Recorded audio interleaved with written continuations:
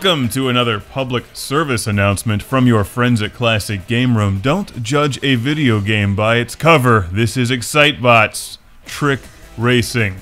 Turning tricks on the Wii has never been more fun.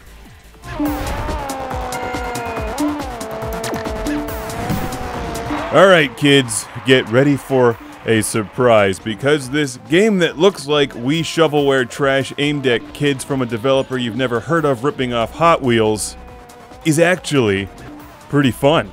EXCITEBOTS Trick Racing, released in 2009, will surprise you, assuming you can buy into the absurdity of it all. Racing giant robot insects and bats and frogs on generic track racing style courses using the Wii controller to steer. Sounds terrible, doesn't it? But it's actually really good. I'm totally blown away by this one because I expected it to be awful. And it's not. It's not a good racing game, but it is really fun. It's a fun video game. It's extreme to the max with 2 X's and hard to control at times, but that's just kind of what makes EXCITEBOTS EXCITEBOTS.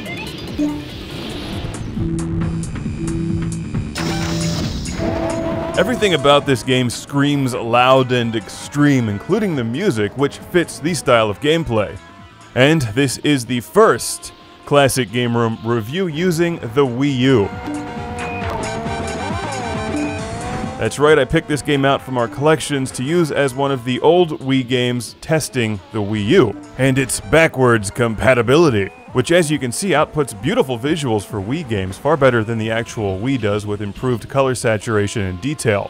When playing this one, you have to use the Wii controller to steer and shake it occasionally to do things like this, spinning around on a pole, robot gymnastics, but once you get into the game, it just all comes together and works. But whoever designed their packaging and logo should be run over by a giant robot, because it looks like a cheap Hot Wheels knockoff aimed at kids. And maybe it is, but it plays so much better than that. It really does. Like other kart racing style games, you try to win races, but also pull off crazy tricks, destroy opponents, fly through the air, spin, earn stars, and unlock new vehicles.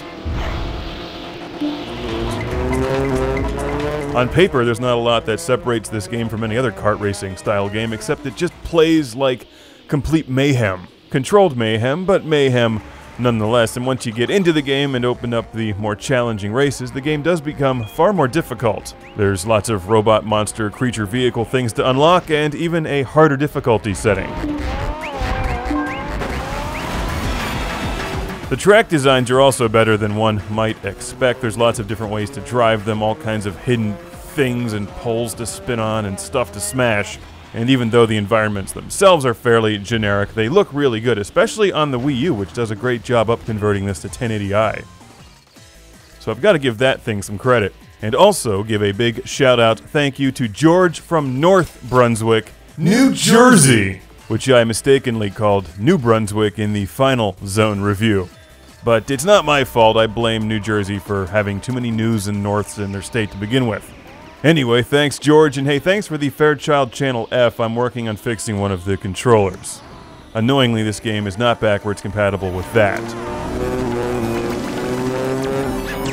EXCITEBOTS Trick Racing. Don't let the packaging or the fact this is probably in the bargain bin deceive you. It's actually worth playing if you like kart racing games on the Wii or the Wii U.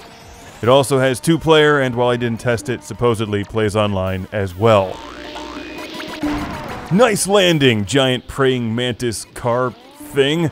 EXCITEBOTS, better than you'll expect it to be.